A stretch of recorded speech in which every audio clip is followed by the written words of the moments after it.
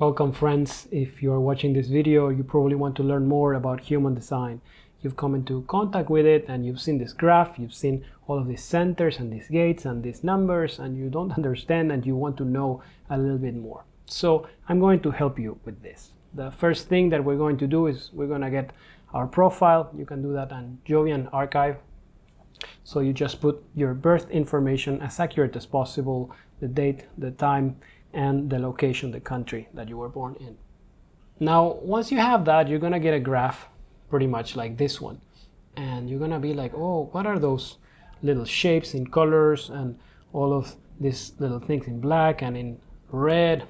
So let's try to understand where this is coming from, and then we'll go from there. Here we can see the human design body graph with its 9 centers. And we can also see around it the astrological wheel. Here you can see all of the symbols, the Aries, Taurus, Gemini, Cancer, etc., the astrological signs.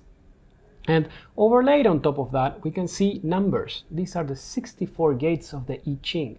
So basically, human design is a combination of the I Ching and astrology. Now, you may see that when you were born, the planets were in specific positions. The Sun, the Moon, the Earth, the Mercury, Venus, Mars, all of those planets were in a specific position. And the position that those planets were in were impacting the neutrinos, these very, very, very small particles that are in the atmosphere, that are in the whole cosmos. And that is going to have an impact on you. And that is the premise on which this is based. And there is scientific evidence that neutrinos exist and do have an effect in physical reality. So in this case, the Sun, when I was born, was in the first line of gate 23. What does that mean? It means that the Sun was in the sign of Taurus, but not just in that sign, also in a specific degree that corresponds to the 23rd gate of the I Ching when you overlay it on the astrological chart. This gate has a specific trait and is called the gate of assimilation, and it gives you a particular gift. Any gate that you have a planet on gives you a particular gift. This one in particular is the energy of bringing something forward, of knowing something and expressing it, of bringing it forward. And it combines with other gates, in this case the gate 43, as you can see in the other side of its channel, and that is the capacity, the mental capacity to structure that information. So the 43 is structuring and the 23 is expressing it. And there's a potential for all of the gates and the channels of the profile that is just like that. Now, we can see, now that we look at the whole chart, that we have all of the planets activating a gate and a line. Yeah? So the Sun, the Earth, the Moon, the North Node, the South Node, Mercury, Venus, Mars, Jupiter, Saturn, Uranus, Neptune, and Pluto are all activating something. Any of the gates that you see here in the body graph. But wait, why is there one in black and another one in red? So the one in black is your personality. This is what you're aware of. This is something that you're conscious of. It's your mind. It's something that is very present. And it's something that you do. This is calculated in the moment of your birth, the moment you come out of the womb of your mother. And then there is the design part. This is the red part. And this is calculated 3 months before you are born. It is believed that it's the moment the soul enters your body. And it's what you are, it's being, it's something that is subconscious, that you have deep in the intelligence of your body, but you may not be necessarily aware of it.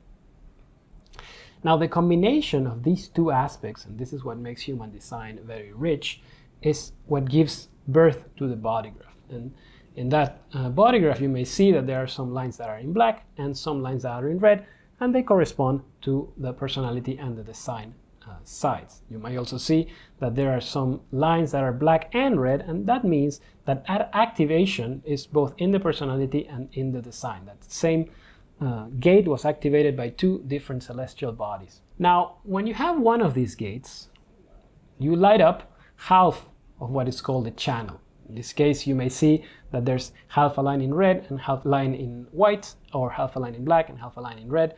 And that means that you only have a potential there that might be activated by someone else or a celestial body transit, a certain moment in time where that other gate is activated and that potential is activated. Or you might have both. You might have, like in this case, the 1 and the 8 I have both of those activations, and that forms a channel. So you might have a defined gate or a defined channel, and this is quite different and makes a big change in the way that you should handle the power of those gates. Now, whenever you have a channel, the centers that are interconnected by the channel become defined. They are colored in. As you can see, there are some centers that are in white and some centers that are colored. Doesn't matter for now which color they are in. You just have to know that whenever there is a channel, there's an activation, there's a definition. Now, when we're talking about definition, what does it mean? When a center is defined, it has a fixed expression. It's something that you can rely on. It's something that is always present, something you can trust.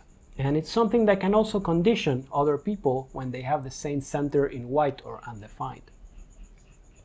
Now, an undefined center is an inconsistent expression. It doesn't mean that you don't have it. It means that it comes and it goes.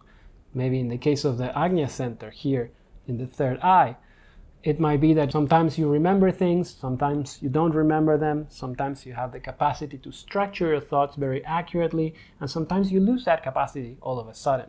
And this might happen when you are with other people around, or maybe you have a particular friend which you can be super expressive and clear with, and another group of friends that you don't have that capacity. And that might be because you have an undefined center.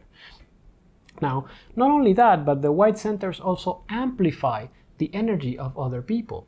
So in the case of the emotional center, for instance, if you have in this center on the right, on the bottom right, if you have an undefined solar plexus center, emotional center, you might amplify the emotions of other people. You might also feel like you don't want to piss people off. You don't want to confront people with the things that you need or your boundaries because you're scared of that emotional explosion, that emotional reaction that is amplified through your emotional center. It's also where we learn the most in life. These are the lessons that we came here to learn, and we might be particularly inclined and interested to go into the areas of our undefined centers. It's also, by a general rule, people who have more open centers are more sensitive to the environment around them. Now, here we have a brief definition of all of the centers. We're not going to go too deep into that. There's another video that I make that goes much deeper into the defined and undefined characteristics of all the centers, and I'm going to put a link right up there. But just for now, for the sake of this video, I'm going to describe them very quickly. The head is the inspiration and the pressure to think. Is a certain energy that comes and makes you think things, want to find the meaning and the answers in your life. The Ajna center is like a computer. It organizes, it perceives information, it structures it, it stores it in the memory. The throat is a center of expression and action, and yes, it's about communication, but also about doing things in your life, and particularly initiating things in your life. The G center is about love and direction, and not a direction that comes from the mind, but a direction that comes from the soul. Here is the seat of the magnetic monopole, and this is what leads us to the experiences we need to have in this life. Then you have the will or the ego, and this is our self-worth or drive to achieve things and our sense of self-value. The solar plexus, as we said, are the emotional waves. The spleen on the other side is the intuition, the instinct, and the immune system. Then you have the sacral, which is our vitality and our capacity to do sustained amounts of work. And finally, on the bottom, we have the root, and it's the adrenal glands, the drive to evolve, the drive to grow, the drive to become something better, and it comes in pulses during your life. Now, one of the most important factors in the human design system that we finally arrived to are the aura types. Now, depending on which centers you have defined in your chart, it's going to determine which aura type is yours. Now, this is your energetic field. It's about 2 times your hands stretched out as far as you can. Now, this energy field can have very different characteristics. For instance, if you're a generator, this field is enveloping. It invites people in. It keeps them together. Now, if you're a manifestor, it's quite the opposite. It's a closed aura. It's an aura that pushes people to do things, to initiate things. It's not open. It's not inviting like a generator. Then the projector. The projector is a penetrating aura. It's an aura of a person that can see very deeply into others, has a great insight when it goes inside the other. Now, there are two important things about this aura. First, it needs to be invited. You cannot go around just going deep to everyone you know. You have to be recognized. You have to be invited for that. And that makes a big difference when you know that you're a projector, to not be giving unsolicited advice, to not try to correct people, because you see how things can be done better, but you need to be recognized first before you do that. And second, it's a one-on-one aura. It's not an inviting aura like the generator that likes to have a lot of people around. You can only go deep with one person. That makes a huge difference. And finally, we have the aura of the reflector, which is only 1% of the population. And this is a very open aura, and it's sampling the environment. If you see in a group of 100 people one reflector, that reflector is going to be a great representation of the state of health and all the characteristics of the environment around them. Now, these four types have a strategy, and this is the way that you're going to go through life. We're going to go through these very quick in this video, but feel free to Google or search a little bit more about them. This is one of the most important aspects in human design. Now, if you're a generator, you have to wait to respond. You have to check into your sacral, your belly button, and see what life is bringing you. Do you want to eat a pizza today? Do you feel like going dancing? And your belly is going to be like, uh-huh, or uh-uh. And that is just the secret. That is it. That is how, as a generator, you should go through life. You shouldn't listen to your mind. If your body's saying, uh-huh, just do it. If your body's saying, uh-uh, even if you have a strong commitment that you made, or that your mind is telling you to do something else, you shouldn't listen to it. Then comes the manifestor strategy. Inform before acting. Now, before you initiate something, because you're going to get that drive to start things, before you do that, tell other people around you what you're going to do. Let them know first, and see what kind of effect that has in your life. That can have a huge impact in all of your relationships, both personal and in business. For the projector, we just went through it. Wait for the invitation. Don't give advice. Don't give your gifts before you're invited. Wait until someone recognizes you. And then finally, for the reflector, you have to be super aware of all of the transits, all of the planets moving throughout a 28-day cycle, because those are really going to affect the way that you make decisions. If it's possible for important decisions, you should wait for at least a month to see, to taste all of those phases and see and get the clarity for your decisions. And also, these types have not self themes, and this is kind of like the compass that is going to tell you, you're not doing the right thing in your life. When you're feeling this emotion, maybe you should go back to using your strategy that we were talking about before. For the manifestor, it's anger. For the generator, it's frustration. For the projector, it's bitterness, resentfulness. And for the reflector, it's disappointment. Do you ever feel those in your life? Do they match your type? Let me know in the comments. Next, another one of the most important things in human design. We talked about the aura types and the strategy. Now comes the authorities. Now, there are 7 authorities, and they are hierarchical. It means like if you have the emotional, then that's your authority. If not, it's the sacral. If not, it's the splenic, and so on and so forth. Today, we're going to talk about the first 3, because that's more than 90% of the population. So this is how you make aligned decisions in your life. In any moment that you have to make a decision, especially an important one, like a new job, moving somewhere, a new relationship, etc., it's very recommended that you use your authority and see what happens in your life. Now, if you have an emotional authority, you need to go through your full emotional cycle before you make any decision.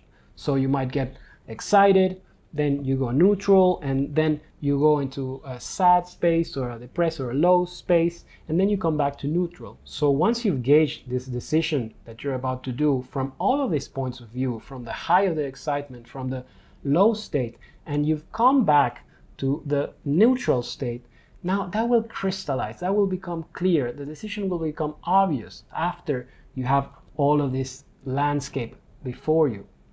Now, it's important for you to not make any rush decisions. Do not be impulsive. Always wait to make important decisions. At least sleep on it. If you have a sacral authority, we went through it for the generators. All generators have a sacral authority. You have to respond to your gut. It's or and it doesn't matter what your mind says. Always listen to your body. Then we have the splenic authority, and you only have this if you don't have an emotional center defined and you don't have a sacral center defined. And it's the instinct, the intuition, and it's in the moment. It's the opposite of the emotional. You're supposed to be a very spontaneous person. And the closer you are to a certain decision, an event that is happening today, then your body knows. That's when you tune into your body, and your body might say like, no, alarm, danger, I shouldn't be going there. And it doesn't have an explanation. It doesn't come from your mind. It's just your body saying like, danger, no, let's not do this. And it might be not going to a store, not going on a hike, or not going to work that day. And perhaps if you have a splenic authority and you haven't listened to this before, perhaps you found an excuse, or your mind convinced you, or someone convinced you to do otherwise. Perhaps you had an experience where something really bad happened because you didn't listen to your intuition. Did that ever happen to you before? Let me know in the comments. There are 4 more authorities, but it's a smaller percentage of the population, so we're not going to go through it in this video. There is a course on the 7 authorities on my website if you want to know more. I know, that's a lot of information, but I'm trying to give you all of the aspects of human design here, and you can pause or review the video again tomorrow if that's too much for you. Now, another one of the most important parts of the human design system is the 12 profiles. Now, remember when we were looking at the chart, we were looking at our sun. You have the sun in the personality and the sun in the design. And in my case, the sun had the 23.1 in the personality and the 49.3 in the design. Now, that means that I'm at 1-3.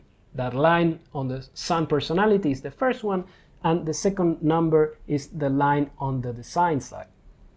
So what do those profiles mean? These are the roles that we're supposed to cover in our lives. And there are 6 of them, as the 6 lines of the I Ching, as you can see in the graph. The first 3 are personal, individually centered, and the second 3 are transpersonal, or more focused outwards, or society or the environment. Now I'm going to go quickly through all of them. The first line is the investigator. It's also called the creator in the Jinkies language. And these are people that like to go deep into things, that like to learn a lot, like to go deep into knowledge. They're always fascinated by learning something new. And also very creative people that are bringing new things into the world. The main wound that these people have is insecurity, because as much as they know, they also know that there's a lot they don't know. So they always want to go deeper and build that foundation very strongly to go forward. Also, it's important for us to be honest. I'm a line 1 myself, to be honest with what you know and express that, and that will give you security. Okay, this is how much I know, this is how much I can give you, and come from a place of honesty. The line 2 is called the hermit, also the dancer in the Jinkies language. And in contrast with the line 1 people, these are people that have an ease into things. They have a natural talent.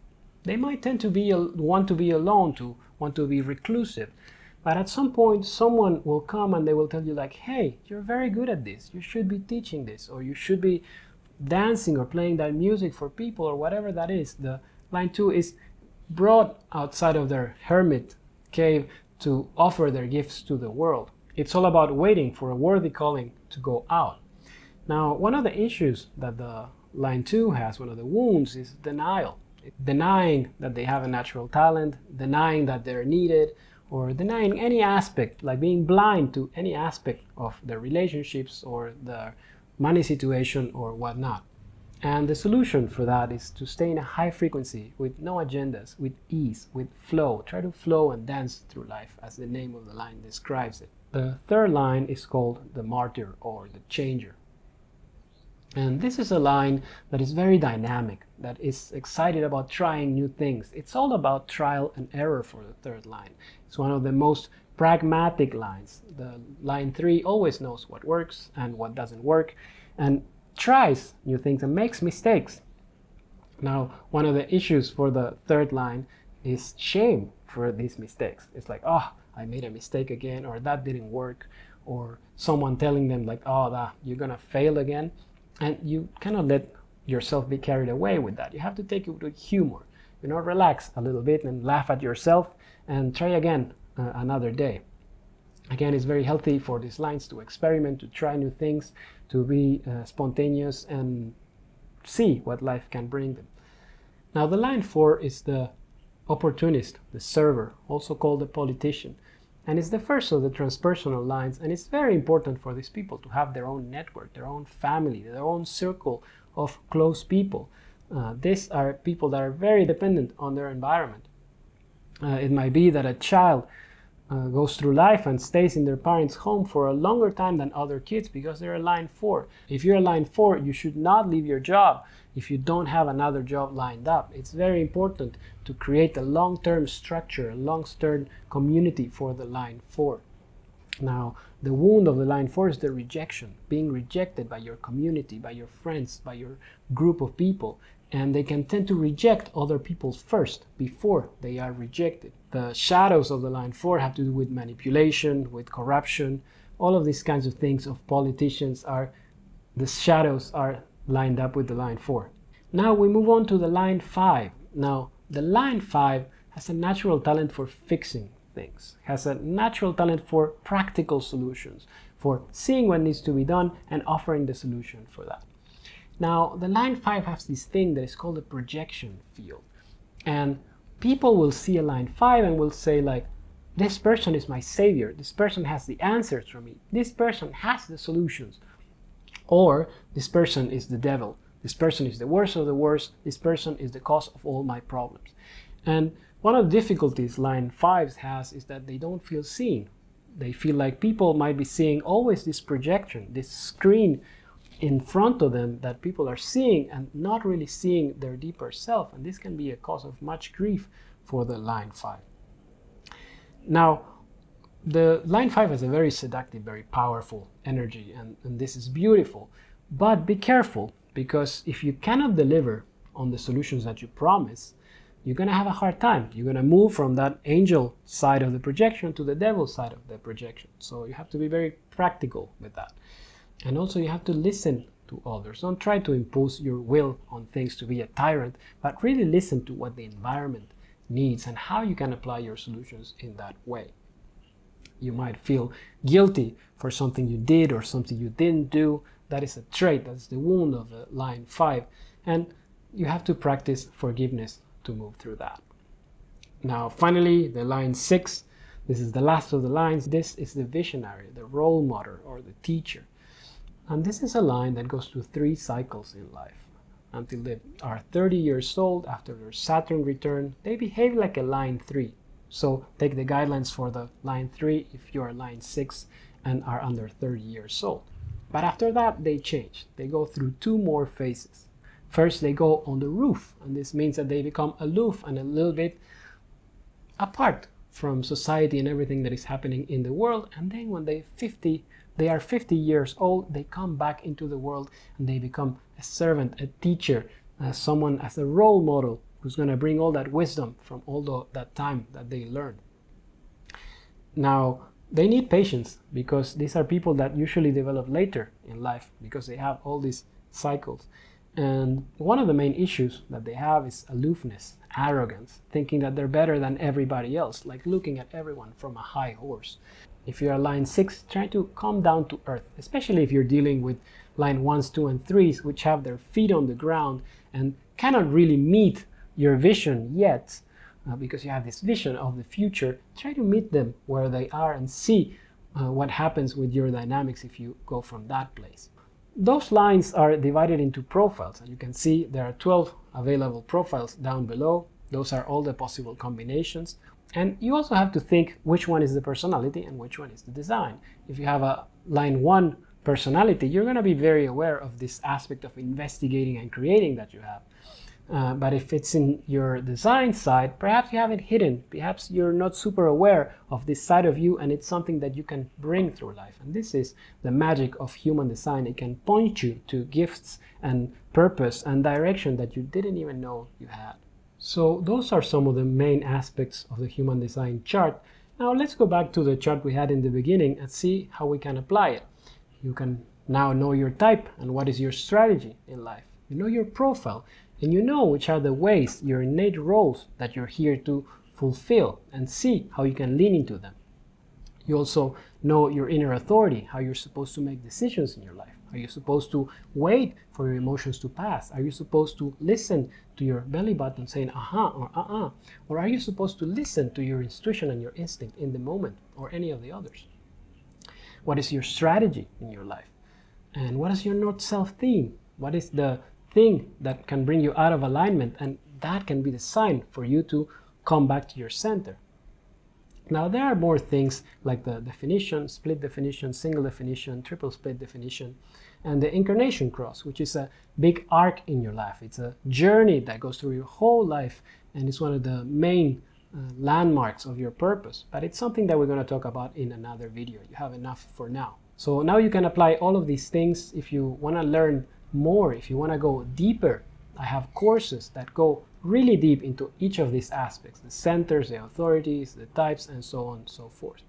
There is also the variables, which are the arrows that are there in the profile. They talk about the way that you should eat, the environments that are good for you, the awareness and your mind, your perspective and your motivation in your life. But it's also an advanced topic. So that was all for today. If you have more questions about your own profile, feel free to leave them in the comments, or book an extended session with me so we can go deeper into your relationships, your business, and how you can use human design to empower all of those. I also have courses that go in depth into each of these topics. We have a reader certification program coming soon, and there's also the cards that have all of this information, very easy to read, very nicely laid out in a beautiful design. Those are very, very helpful if you're going through your human design experiment. Human design is all about the experiment. It's not about what you read in the theory. It's not what Ra says. It's not what I say. It's what you can get out of listening to these things and experiencing them and implementing it in your own life and seeing for yourself how they work and what benefit you can get out of them. So I hope you start your experiment soon. This is the end of the video. Thank you for watching.